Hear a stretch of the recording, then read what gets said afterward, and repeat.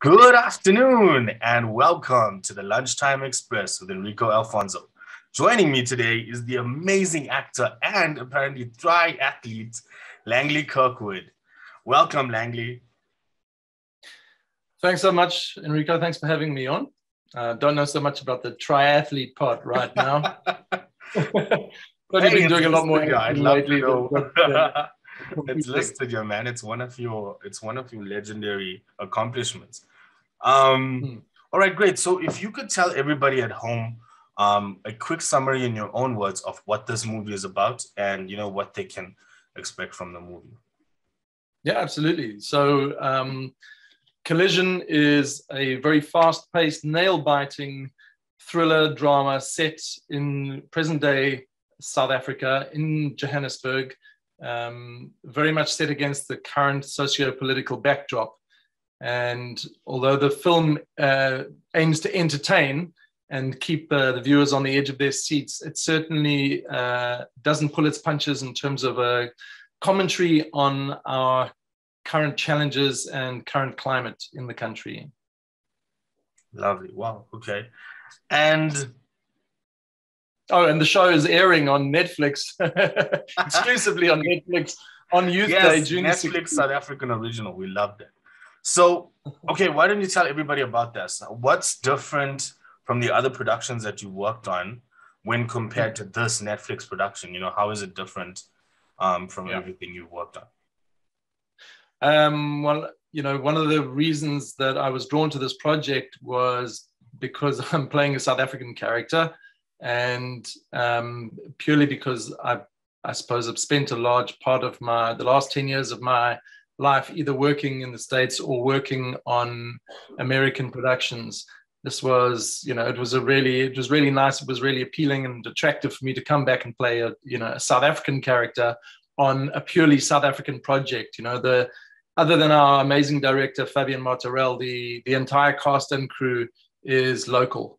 And so we were super stoked that Netflix was able to get behind the production in this way and support us, in terms of showcasing South African talent, South African storytellers, with a South African cast and crew, filmed entirely on the streets of Johannesburg during a very challenging period of time. And that was, I think, during the third wave, or was it the second wave of COVID, middle of winter this time last year in Johannesburg. So we had to deal with the challenges presented by COVID lockdown and curfew, and having to shoot on the streets after curfew every night. And very often, thank you, Eskom, we had to deal with rolling blackouts and load shedding as well. So when you're shooting scenes that involve traffic lights and suddenly all the traffic lights then downtown disappear, you can imagine the frustrations that we had to deal with. But nevertheless, we managed to get the film not just completed on time, but we're really proud of the results. We're very happy with the results in terms of bringing it home under budget and on time. It's absolutely amazing. From what I've seen, it's absolutely amazing. I can't believe you went through that, and I can't even imagine the COVID tests that you probably had to do all the time while on set. That's not a pleasant experience for anybody. I'm not going to dwell too long on that because we have to talk about Collision. But I think it is something that people in the television and film industry around the world are having to adjust to, and it's just part and parcel of the job now. And we all know that safety comes first, and we want to look after everybody. And Netflix are no exception. They're very good with their COVID protocols, and they want to look after the people who are producing content for them, which is obviously not just looking after their people, it's just good business sense as well. Because getting infections on set delays the schedule and makes the budget go crazy. So it's just good business sense, and it's looking after everyone's health. So everyone's pretty much on the same page when it comes to getting things stuck up their noses on a regular basis. Wow. Okay. Can you tell us about your character in this movie? How did you get into preparing for that? And what's his role in this movie? How is he, thrust into this world, into Johannesburg at that period? Yeah, so I suppose, Johan Cruyff is the protagonist of the film. He's certainly not your traditional hero. He's something of an anti-hero. He's a very flawed individual. This is a man who's I suppose, through the eyes of many, if I were to look at this guy, I would say here is a racist who is living a life of privilege and has lived a life of privilege and has a certain amount of entitlement that goes along with that.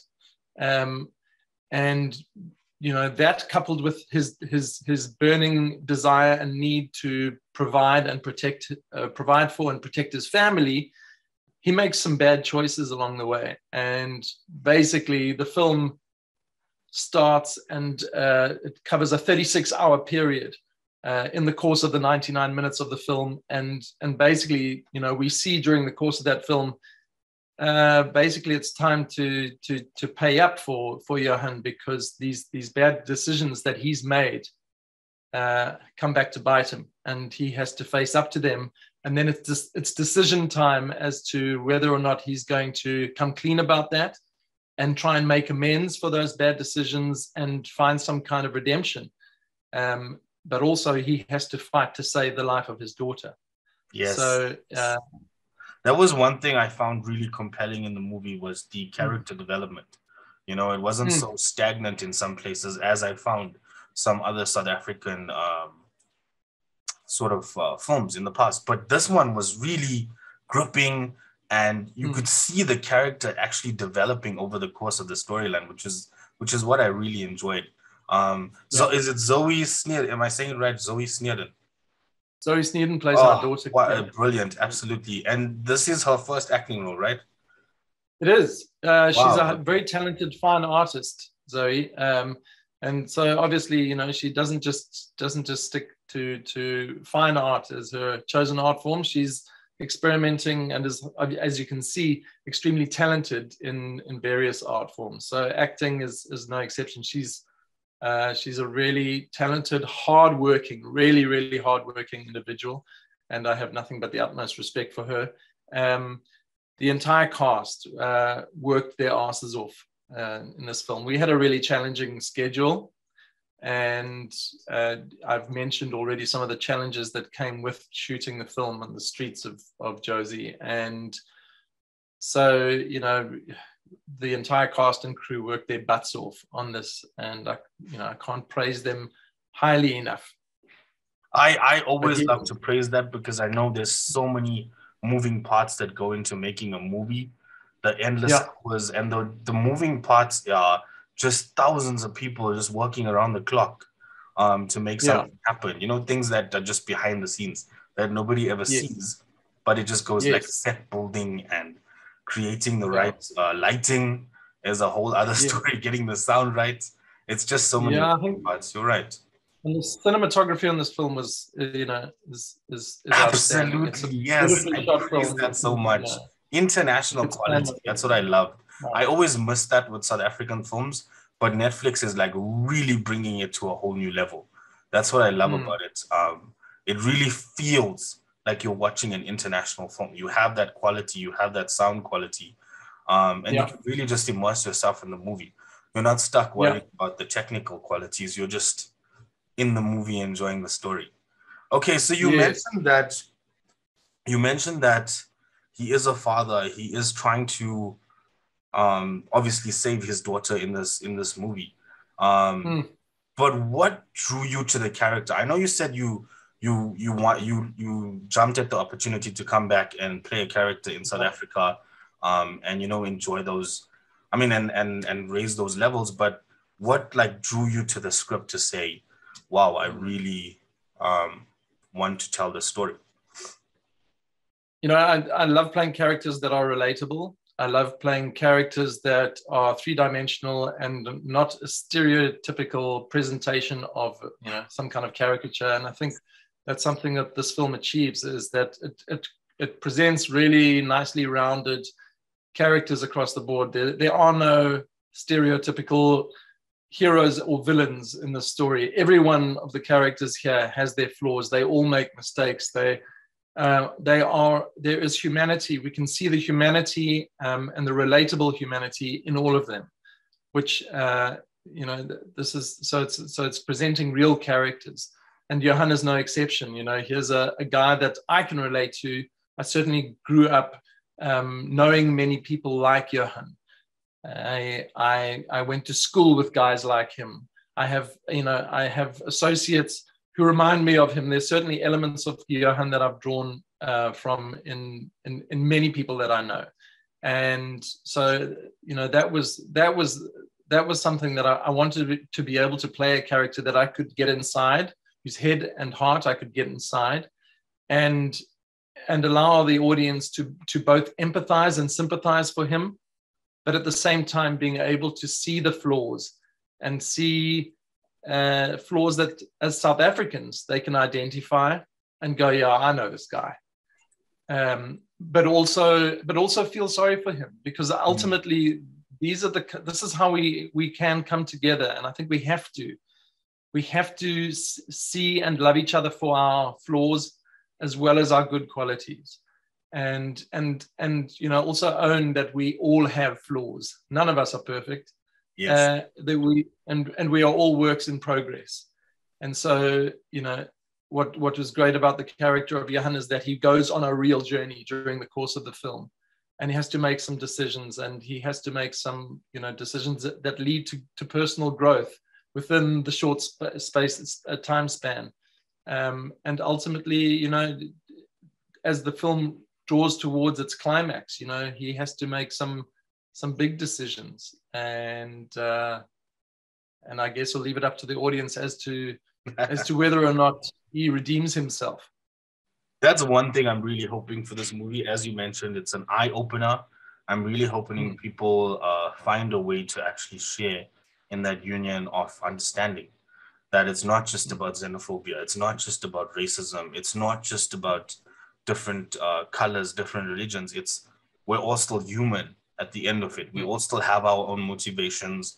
We still have our own humanity that we deal with day in and day out. It's not just, oh, hey, he's a racist, end of story, end of like full stop, done. It's not just somebody's poor and then that's the end of the story, full stop. It's not just that this guy's that guy's a villain. What made him a villain? Why is he a villain? Why is he acting out this way? And I'm really hoping that is something that people sort of find understanding in, because we're not always reflective of the things we do. No, we can just go carry on in life, and all of a sudden you realize that there is your flaw. There is something that you're doing that's not necessarily great in the grand scheme of things. Which is, like you said, I love that showed that. I think what the film highlights as well is that we're living in a seriously dysfunctional time, in a seriously dysfunctional world.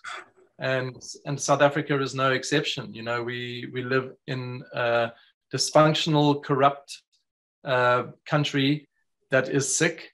And there are so many layers to our society right now that need intervention and need work. And so hopefully what this film does and what it can do for both South African and international audiences is to open the door to empathy. And hopefully empathy can open the door to understanding and forgiveness. Yes. Because, we can't move forward as a country without a radical amount of listening to each other and a radical amount of forgiveness, because it's become quite evident and quite clear that the traumas of the past have not been swept under the table. They have not been properly dealt with, and they need to be looked at and they need to be talked about. And so it is my hope that this film can go some way towards starting conversations that heal our country. Wow, beautifully said, man. I love that. And I would just, if we could just stop all the, because we've become a culture now of just canceling things. I'm sure you've heard of that, canceling, just get canceled. Like people just get canceled. So as soon as they do something, old, but I'm not that old. No, I didn't mean it that way. Please don't take it that way. Oh my God. Yeah, no. I am aware of Casper culture, yes. Yeah, okay. So I feel like we've become too quick with that. As soon as something is bad and I get it. I get the need of where it came from because people weren't listening at a time. Yes. But now it's just become, guilty until guilty. It's like it's never innocent anymore. It's just cancel, and you're done. Yeah. Yeah. And you're right. It's so nice to actually see behind the curtain of just being a person, and he still has to make his decisions. And from his perspective, that's what he knows. Yeah. It's not like he's exposed to just things showing him that he's wrong all the time. That's what he grew up with. Yeah. That's how he lives. It's not like he can just turn a corner and say, wow, I never noticed that. Yeah. I think we're all very much conditioned by how we grow up, the circumstances that we grow up in. And it takes an exceptional kind of human being to rise above certain certain challenges. And I haven't presented Johan as an exceptional human being by any stretch of the imagination. He is very much an everyman, and that's what I suppose one of the things that drew me to this character is that he is an ordinary South African who finds himself in extraordinary circumstances, and seeing how he will react is interesting because he has certain challenges that he has to rise to or not. And the question is, will he rise to them? And so that was certainly something that I enjoyed exploring in the character of Johan. But yeah, it's I'm extremely proud of Collision, and I can't wait for the world to see it. And to hear how the conversations that get started as a result of everyone seeing it. Yes, I'm looking forward to that. I have all my videos prepped. I'm going to be asking some tough questions and see how people engage on them, and Excellent. Hopefully get some good conversations started. Okay, so lastly, I would just like to know from you if there was one nugget, one wisdom that you could share with everybody who's in the creative industry, who wants to get out there, who wants to get their name known, but also who wants to tackle these amazing projects, especially in South Africa. What would you have to say to them? One step at a time. Just keep going in the right direction and do the work. It's quite a simple formula. You really, as long as you put in the work and you keep going in the right direction, it might take 20 days, it might take 20 years, but you will succeed. And it's it's that simple, really. No, I love it, because the keep going is probably the hardest thing for anybody to do, especially in the creative industry. I mean, I'm sure you've faced with a lot of auditions where, you get rejected, and in the creative industry, you get rejected quite a lot. Is there a way that you deal with that? Yes, when I was living in LA, I was actually renting the garden cottage, or the back house of a director friend of mine. And she actually said to me, you have to reframe this when you become despondent after, doing a bunch of auditions and not landing any of them, is that you have to reframe what you do for a living. You're not acting for a living, you're auditioning for a living, because that's where the work comes. That's where you have to actually put your focus. And then and just do it for the sake of the work and enjoying the work. And as soon as you've done each audition, you let it go. And if a job comes, it's simply because you were the right person for that. It's not about whether or not you were good enough. It's simply about whether or not you are the right person for that specific job. And when each job does come your way, you've got to receive it as a gift, because that is not the work. The work is the auditioning, the audition process. That's the work. And then when you do get the gift of a job that comes through, your work then is the preparation. And I suppose I've used this analogy before, but that it is very much like training for a an Ironman or a long distance event, and it is that you've got to put the work in and put the long hours of preparation in, so that when you are ready to race or when you get to set, you just fly and have fun and play, and you can be creative and you can just leave nothing out there. Wow, man. I love that analogy. That is brilliant. Thank you so much for. Hey there, I'm Langley Kirkwood. I play Johan Gresa on the film Collision, which airs only on Netflix worldwide on Youth Day, June 16th, 2022. And you are listening to Heita FM. Wow, man, that was brilliant. I love it. What an awesome take. Absolutely brilliant, man. Well done. I love it. Excited to see the movie. Excited to see Collision. Excited to see all the fan reactions. And to, like we said, hopefully have more conversations about this and have it be an eye-opener. So thank you so much for joining me today, Langley. I really appreciate it from everybody here at Heita FM and from me personally. Just that you gave us your time for today. It's really amazing, man. Thank you.